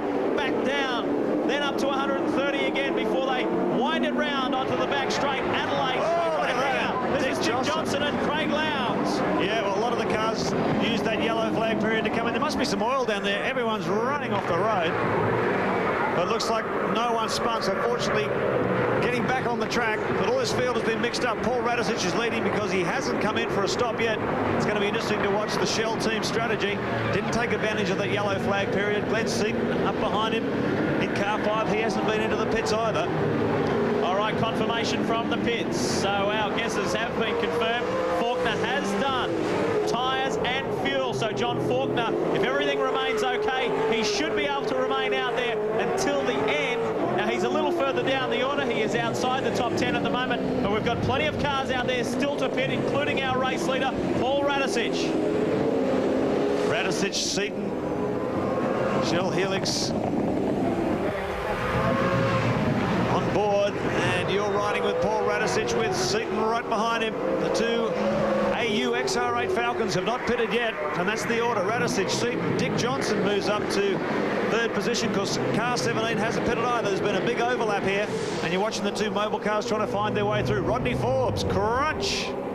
Top place privateer, the opening round of the Shell Championship Series at Eastern Creek, but not having so much luck today. Now, the word is black flag, car 1. Car 1 is Craig Lowndes, the Mobile 1 Holden Racing team, so drama for HRT. Yep, oh, drama upon drama. This race is still pretty young, and there's so much stuff happening out there. You can see that radical line the cars are taking as they come out of Hutt Street onto the back straight. There must be some oil or something down there, deliberately avoiding it. Paul Radicic, though, continues to lead from Glenn Seaton. It's a Ford trio at the front. Dick Johnson in 3rd. Car 1, Craig Lowndes on the charge. Apparently, he has been shown the black flag. We're not sure what that's for. Could have been that incident with Danny Osborne. We will find out. But our reigning champion is really under fire at the moment. Good battle going on further back there. The Pertec Ford being pressed by one of the Holden Young Lions car, or the Holden Young Lions car, which is, of course, Mark Noske. Well, there is the black flag, and that is for Lowndes, and that is for the incident we saw earlier for hitting Danny Osborne in the colour scan Ford and putting Osborne out of the Sensational Adelaide 500. Well, the amount of damage on the front of that car, it's no doubt. Yeah, it's always going to happen. These fast guys picking their way through the slower guys. All sorts of drama. We saw that terrible collision between Craig Lowndes and Danny Osborne. Thankfully, Danny Osborne's okay, Greg. He certainly is, Mark, but Danny Osborne, the car sustained a lot of damage. Yeah, it hit the wall pretty hard. Just got clipped by Lowndes as he was overtaking me. Clipped the back of the car and threw it straight into the wall. Were you able to get a good look at just how it happened? Were you looking in the rear view mirror, or like how did it all happen? They seem to be just swamping you. Yeah. He just come up and did a vicious swing and hit the back of the car as he was trying to overtake. I moved right over to the left to get out of his way.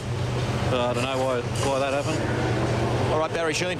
Yeah, I'm down here. There's a bit of confusion at the moment because the black flag's out and they were going to bring Lowndes in for tyres. But from my knowledge of it, I'm pretty sure when he comes in for a black flag, he can't come in, change his tyres and do the black flag at the same thing because that would just be too nice. And Jeff Gretsch, as I speak, he's gesticulating and finding out what's going on. But Jeff is not a happy chappy at the moment because he didn't know anything about the black flag until I told him. I just heard it. I heard Mark say that he was coming in. Now he's coming down the pit lane now. He won't be coming into his pit because he's just going to do his stop for his black flag. You see damage on the right front of his car is where he had that coming together when he was overtaking. So I may see if I can have a bit of a word with Jeff, but I doubt it. I don't want to risk it, actually. You don't want to get your head bitten off. No, hang on a minute, you lot up there. Well, just have a little listen.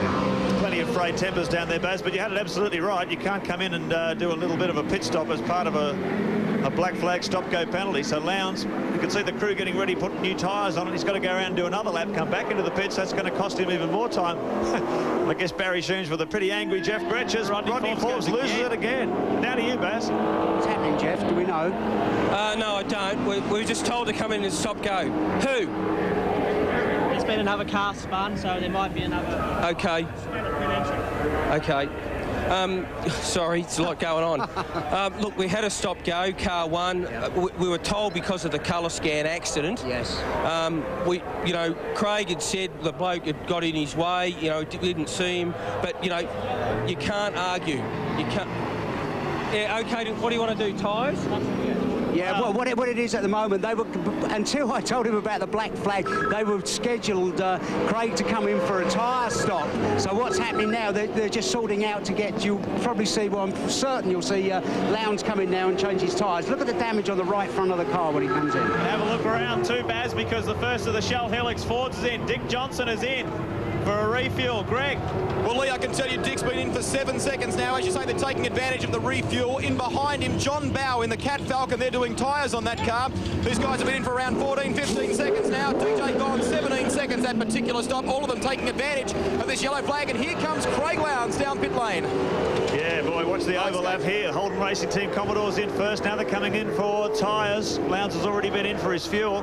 They took advantage of that during an earlier incident. Mark Skaife comes in first. Lowndes will hang out there until Skaife's got out of the way.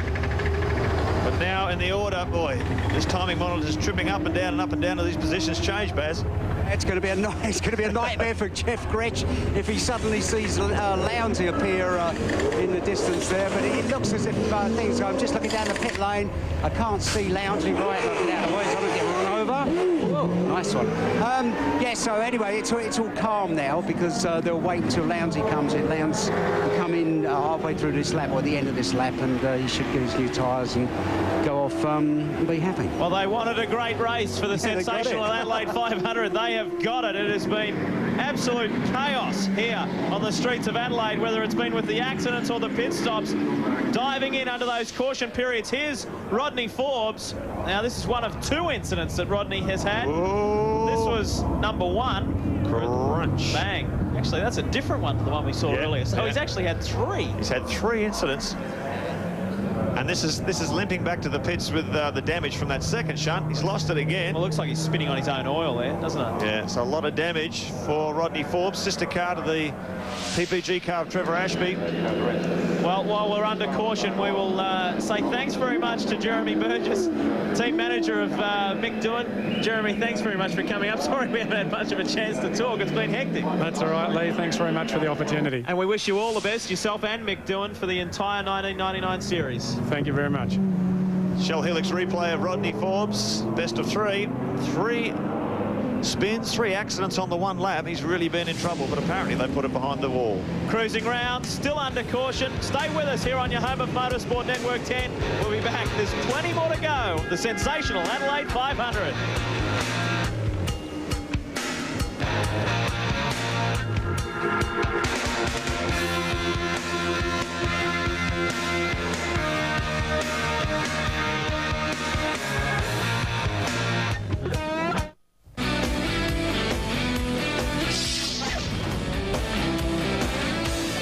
Raw speed, raw anger, and a lot of amazing tactical decisions right here in Adelaide for the sensational Adelaide 500. And one of the men to watch will be in 10th spot, John Faulkner, because he has been very clever, made 2 of his compulsory pit stops, or both compulsory pit stops, on consecutive laps, and the 9 drivers ahead of him, Lee Diffie, have only made 1 at this stage. Well, yeah, looking at that top 10 at the moment, it's Radisich, Larkham, Bright, Crompton, Richards, Ingle, Lowndes, Donaher, Dick Johnson, and Lowndes is the only guy who has stopped twice. Everybody else has only stopped once, and some haven't even stopped. Radisich and Crompton and Larkham, they haven't even stopped yet. So there's plenty of fat there in the top 10, and so long as everything goes okay for Faulkner, he'll be rocketing right up there real soon. I was going to say, you look at the overlap there, depending if they're all on the same lap, which they will be because of this pace car period. It's effectively Craig Lowndes in the lead and Faulkner in second, if you look at it loosely. So John Faulkner could all of a sudden find himself up in the top 3 very quickly when these other cars go in for their stops.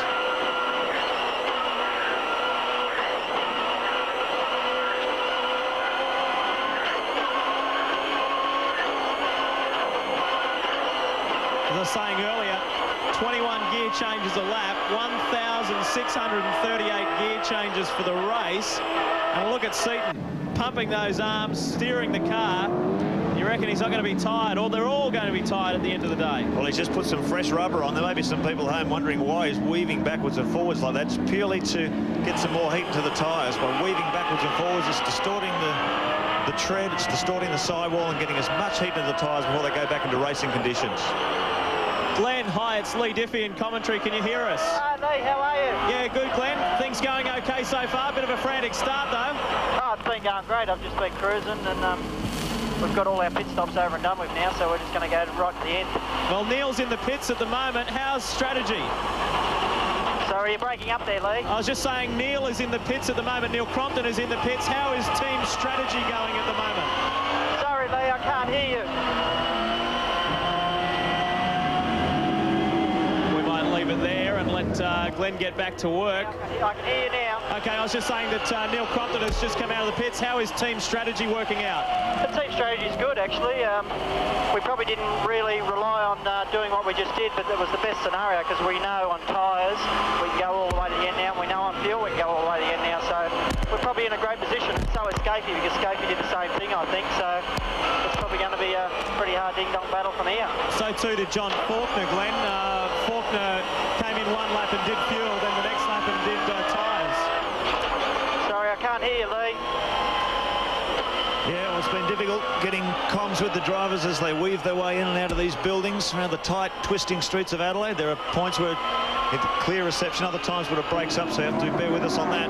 Yeah. But Seaton just saying he's very, very happy. The team strategy, he can now run to the flag with a few others. A lot of cars coming in for their second stops at the moment too. So once we get back to green flag conditions, we'll know exactly where they sit on the track. Barry Sheen. Yeah, I'm with Gary Rogers, and Gary's got a bit of paper in front of him, which is a lap chart basically, and it's unequivocal proof that Garth Tander didn't overtake Glenn Seaton, because quite rightly, as you guys up there said, he was actually in front of him.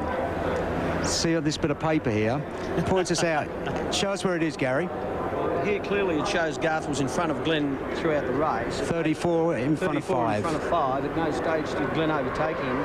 But the alleged infringement was that Garth had passed Glenn under a yellow flag. Well, obviously it's very hard to pass someone when you're already in front of them.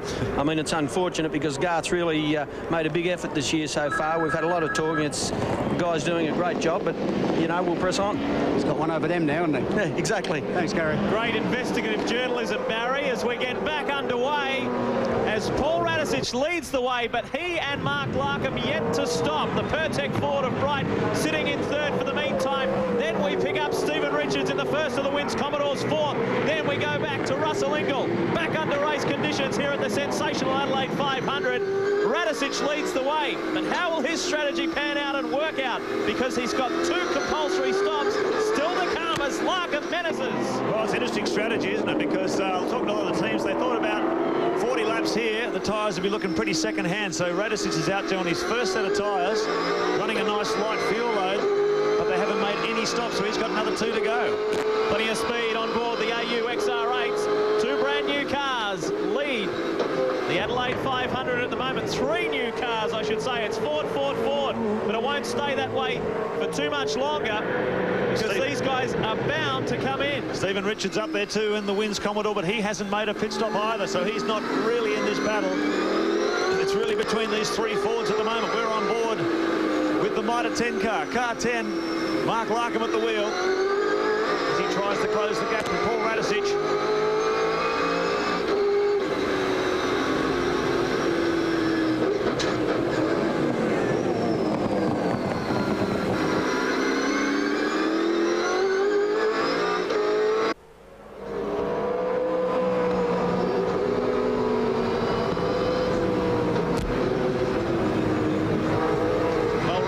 Looking steady. Here's Larkham working hard, trying to stay with Paul Radicic as they go through the centre chicane up Wakefield Street. And this is the first of this complex of tight 90-degree turns.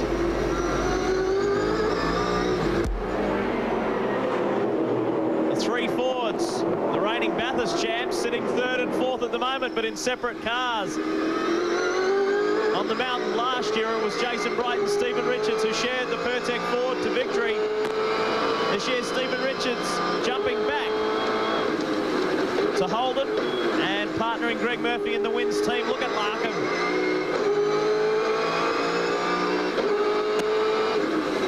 Sitting in second position, still behind Paul Radicic. The experienced Kiwi drafted into Dick Johnson Racing Team to replace John Bowe after 11 very faithful seasons. The Tasmanian moving on to the new Caterpillar Falcon Ford team from Western Australia. And Radicic really doing his employer Dick Johnson proud. Dick in his last season of racing. And he would be very pleased with the progress of this Kiwi at the moment. Barry Sheens with Larry Perkins. I'm with Larry. Now, what's happening, Larry? Well, what happened on the first, that corner, I suppose the question is? Well, I think in one short sentence, I blew it. And I arrived there too fast for the circumstances, which was a bit of slow traffic from someone else's problems, and locked up my brakes, and there was nothing Wayne could do about it, and nothing I could do about it after I'd locked up. But I made an error of judgment for sure, and Wayne unfortunately paid the price. That's very honest, Larry. Oh, that's the way it was. Unfortunately. Any chance of getting back in today? No, I damaged my radiator ducting, and it overheated the engine and damaged the engine, so we changed the engine, and we just got to write today off and try and get it right for tomorrow. Look forward to seeing Larry Perkins and the Castrol Commodore back tomorrow, but good to see him admit his mistake there. Drivers don't often like to do that. Larry saying, hey, it was my fault. It was right at this very section of the track right now, where he hit the back of Wayne Gardner and turned the Coke Commodore around. And that was just the beginning of Wayne Gardner's problems. Have a look further back through this pack. It's the better electrical Commodore of John Faulkner, who is riding high on confidence at the moment. There he is, right in front of the Cat Ford. Here comes Faulkner. They pulled the car out of the truck after testing it Calder last week. Everything was going well. A big improvement on Eastern Creek. This guy had his shining year in 1997 when he was top of the privateers. 98 was a tough slog for him. Here's John Faulkner on the way back in 99. Yeah, it sure has been a tough couple of seasons, but this great new car built by his small team down there in Melbourne, been very quick straight out of the box. Brand new VT. It's not easy developing a new car, particularly in this level of competition. But John was very determined to do well on the streets of Adelaide, and he pulled the strategy right, going in for pit stops and consecutive laps under a yellow early in the race. Now he finds himself with the rubber and the fuel to go the distance. And he could find himself right up there on the podium by the time the first leg of this 156-lap endurance test is over. Well, since Bathurst in 1996, this weekend marked his 7th top 10 appearance. The weekend started well and is still looking good for the Melbourne-based driver. Here comes Russell Ingall pulling out of the draft. Has a look up the inside of Stephen Richards. You would think Paul Radicic, our race leader, must be getting close to a fuel stop. 43 laps completed. And they seem to think that maybe you'd get 50 laps, 52 laps out of a fuel load. So obviously it looks like Radicic started with an absolutely full tank of fuel. He'd be praying for a yellow flag period around here soon.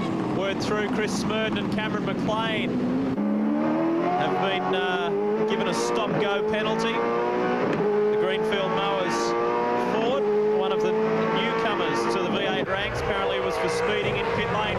This is a great battle going on here, although it's slightly unbalanced because the cars in front need to come in and pit, so look further back because they will be a race leader soon. Up the inside goes Stephen Richards on Jason Bright, so the wins Commodore through. Now here comes Russell Ingall. Whoa, almost a little bit of contact there. Through these tight 90-degree corners, up through Flinders Street. They turn right into Hunt Street, and they head down onto the Adelaide straight right now. Look at Ingall menacing on the inside, trying to push through. Now it's going to be a straight line drag. Ingall's through, so too Lowndes. Here's the fair fight too, because both Ingall and Bright have only been in for fuel. They're going to make their tyre stops as well. We heard earlier in the race that Lowndes had been in for his tyre stop, but apparently he's only been in for a fuel stop, so he's got another stop to go as well. This is looking better and better for John Faulkner all the time, isn't it? There he is at the back of that pack. John Bowers managed to get past John Faulkner, but Faulkner won't be doing anything desperate. Now, we've seen Dick Johnson come in for fuel. He still has to stop for tyres. Sitting there nice. John Bower looking strong on the Caterpillar Ford too, but keep in mind he hasn't made either of his 2 pit stops. So he's sitting in this train. There he is, the Caterpillar EL Falcon, a new AU XR8 under construction in WA. The team's hoping to debut it when we get over to Barbagallo Raceway in 3 weeks' time. But look at it. Battered crunch bodywork on John Bower's car. He's got a long way to go too. Plus 2 fuel stops. 1 for fuel, 1 for tyres. Well, in the last 2 years of the Australian Formula 1 Grand Prix here on the streets of Adelaide, John Bower completely dominated as he rides the curbs. 94 and 95, he won all 4 V8 Supercar support races. He's got a little bit more work to do, some damage to the front left of the car. I'm sure John Faulkner's crew will be keeping him informed of the situation in front of him. Just sit in behind there, JF.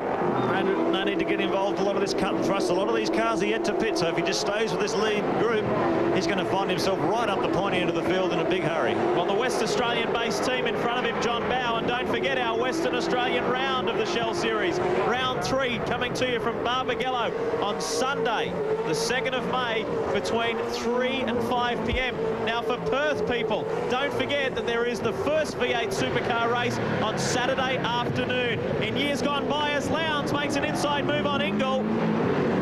Now Ingall comes back. Good racing as they come out of the tight Brabham hairpin. In years gone by, we've shown you that race. A delayed telecast a week later, we'll be showing you that race on the day, 3 to 5. We'll get that first race done on Saturday afternoon.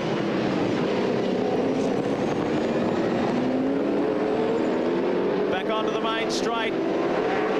Mark Larkham doing well, lap 46 of 78.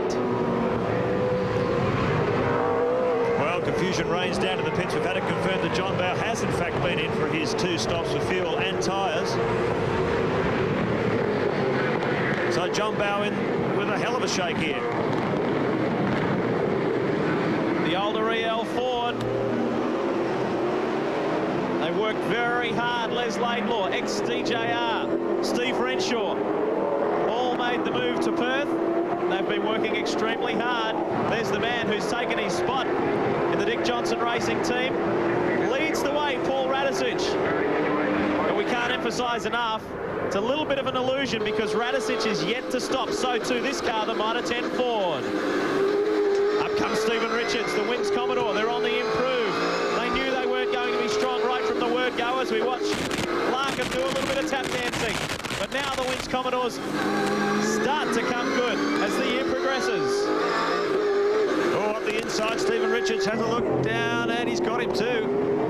Car 7 looks like the Mobile Holden Racing Team Commodore wants a slice to up the inside. So Larkham, is he coming? He's getting ready to come in. Yep. He's been doing it tough, Mark Larkham. He's been suffering a lot of back pain. They wear the cool suits, which obviously sort of puffs you out a little bit, and it's pushed him forward in the seat. And when he's had to jump on the brakes very hard, he's been experiencing this severe back pain. Greg Rust. Well, Mark Larkham in for a fuel stop, car number 10. Been running for 3 seconds now. This team doing a terrific job of things at the moment, and Larko is very eager to get back out on the circuit. I can tell you that, pumping lots of fuel into the AU Falcon. Fuel out. Larko selects first. He's out of there 14.3 seconds.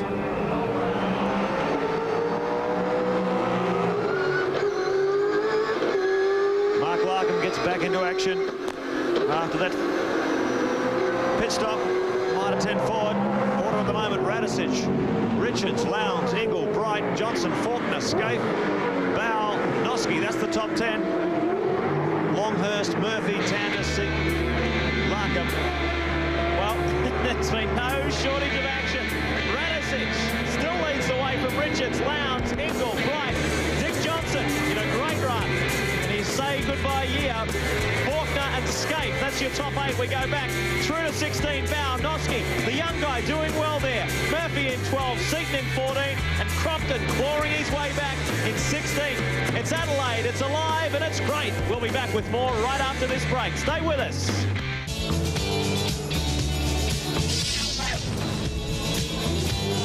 Well, pit lane, that is the key to this race as Paul Radicic makes the first of his 2 compulsory pit stops this afternoon, and that has dropped him out of the lead position. Stephen Richards still out there, the only driver in that top 10 or even 20 that is yet to make a pit stop. That's an official one. Russell Ingle, Jason Bright, Mark Scaife has been in twice. So has John Faulkner. That's 4th and 5th, and that could be the key to the race. Lee Diffie. And Lowndes has just come in for his 2nd compulsory pit stop as well. So technically you would say that it is Scaife and Faulkner who really lead the way at the moment, because the other guys are yet to come in for the 2nd time. Here's an earlier incident. This is Barry Morecambe, and Cruncho, big time, right into the tyre wall, and has pushed right through there. That's the reason for the safety car. Oh, he's okay, but see how much he moved that concrete wall back. 2 or 3 rows of tyres chained together, not enough to save that. Now there's the front. Scaife's car, bit of damage there, tyre rubbing. So drama upon drama unfolding on the streets of Adelaide. And there is John Faulkner's better electrical Commodore. He sits behind this man on screen, Mark Scaife, the current Shell Championship Series leader, after having a great round at Eastern Creek. Pole position in a new qualifying record. 1 race 1, 1 race 2, and 2nd to his teammate Craig Lowndes in race 3. There's Faulkner. Was the first to set the pattern of coming in under a safety car, changing tyres on 1 lap and fuel the other. Well, he did it in the reverse order. Fuel first, then he did tyres. Successive laps. As Morecambe's car gets cleaned up, we're on lap 50 of 78. Well, confusion reigns down in the pits at the moment with all this rash of pit stops. Information, we're getting a few conflicting signals. We do apologise for that. We'll sort it out before this race is over. But just unbelievably frantic pit activity. The way we understand it, Stephen Richards is leading, Ingle 2nd. You can see on the bottom of the screen there, the leaderboard. But these positions in a constant state of flux. They're constantly changing depending on how many stops the guys have made, which stops they've made. Now on the last lap, Dick Johnson was in 7th position. He is now in pit lane. This is his 2nd compulsory stop. We saw him come in earlier for fuel. This is his tyre stop. Having a great run is Dick Johnson, the winner of the very first V8 Supercar, or rather back then it was the Australian Touring Car support race, 1985. And he won that in a Ford Mustang. Now problems here for Scaife. Bit of damaged bodywork there. Seats climbing underneath. There could be some damage to the front suspension as well. As Jeff Gretsch, the guy standing at the front of the car. Mark Scaife changes drink straws. He's got 2 drink bottles behind him there. Just as an example of the dehydration that's taking place in these cars. Very hard physical activity driving them, and there's enormous cockpit temperatures. It really does sap a lot of fluid out of the drivers out of sheer perspiration. You can see they've got the tools, slide hammers there, trying to pull that guard up. Get it away from that tyre, get him back onto the queue before the race goes back to green. There he goes, Mark Scaife is gone. So, good work. Plenty of cheers, too, coming from this big crowd on the main straight here in Adelaide. The grandstand is absolutely chockers. And they love their Mobil 1 Holden Racing team. Scaife re-enters the circuit to give it his best shot. It's a replay earlier of Craig Lowndes had taken Stephen Richards. This is at the end of the Adelaide straight, going through the tight right-hander onto the now shortened Brabham straight. There's Paul Radicic, the then race leader. Look at Steve Richards. Stevie Richards just tucking up the inside. I think he caught Craig by surprise. Yeah, he really did. And then Russell Ingall, he wanted a slice. He comes around the outside of the Mobil car, wasn't quite alongside.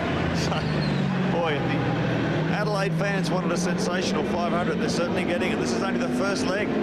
250 kilometres will complete the distance tomorrow. Another 78 laps to come. I'm not sure if we can bear it.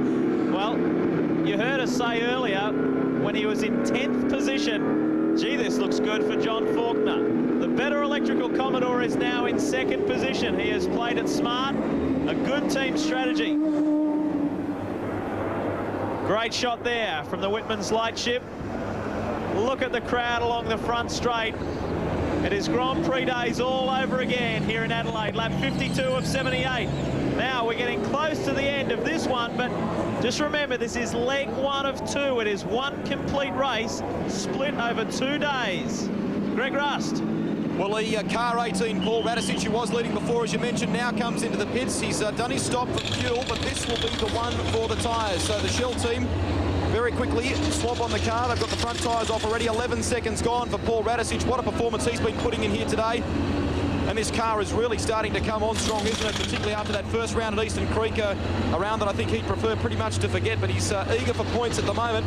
25 seconds gone. The team raise their hands in the air, take the strip off, and Radicic is out of pit lane. I'll tell you what, he's a cool customer. When the camera first looked at him, you could just see him wink at the camera. Yeah, she's all right, mate. She's under control. No worries. He's having a good day. Paul Radicic, the Kiwi, very, very happy. And the Queensland-based Shell Dick Johnson Racing team. And he really has knocked this new AU XR8 into shape very quickly. And the car has been ultra competitive all day. He was leading this race pretty handsomely a few laps back. Joins the queue behind the safety car under full caution yellow flag period. And as the laps wind down, 52 completed of 78. Who will lead to the end of this first leg? Well, the 36-year-old who now resides on the Gold Coast, the Kiwi. He's only on a 1-year contract with Dick Johnson Racing. Reckon he might extend it? Well, I think Dick would like to extend it, that's for sure. The way he's going at the moment. He said he's here for one thing. He's here to win, not interested in second. And he's here to take the Shell Helix Ford team, Dick Johnson Racing, back up to where they belong. We all know it's Dick's farewell year, as he calls it quits. And he'll enjoy just racing. But Radicic is not here to race, he's here to win. And he's done a very good job so far in leg 1 of the Sensational Adelaide 500. Fantastic view from the Whitman's Lightship, looking down at Decaturville Terrace through the hairpin there. So they swing back toward the racecourse. Magnificent facility here in Adelaide. And it really has captured the imagination of the locals. They've come out in record numbers. They're really loving their V8 action here this afternoon. Barry. Just wondering, I was talking to the starter and asked the starter if he's going to finish this race with a checker flag, and he said, yes, I am. But as far as I was concerned, this race is not going to finish today. It's going to finish tomorrow afternoon, so it's just going to be continued tomorrow. Do you understand what I mean? So basically, they're finishing the race. In the sporting code, it says the finish of the race will be deemed by the showing of the checker flag. Well, if they show the checker flag today, surely that means the race finishes today. Well, I was under the impression that it was going to be, the race was going to to be completed under a full course yellow. Well, you see, well, the starter, and he's the bloke with the flags. I asked him just now and said, well, no, as far as I'm concerned, I'm going to finish it with a checkered flag. Well, listen, you're our groundhog, you're our investigative journalist, as you showed before. No, but he said, why? What have you heard then? I should have said, oh, it was a black flag. Didn't anybody tell you? Well. No, I don't know. So I'll keep you updated. But it's going to be interesting because the sporting code does say the finish of the race is with a checkered flag. Go get them, Baz. Stay tuned. Yeah. There you go. Just a portion of this huge crowd that's here at Adelaide. And they're not just from South Australia. They've come from all over Australia to enjoy the V8 Supercars here at the Adelaide 500. We'll be back with more right after this break.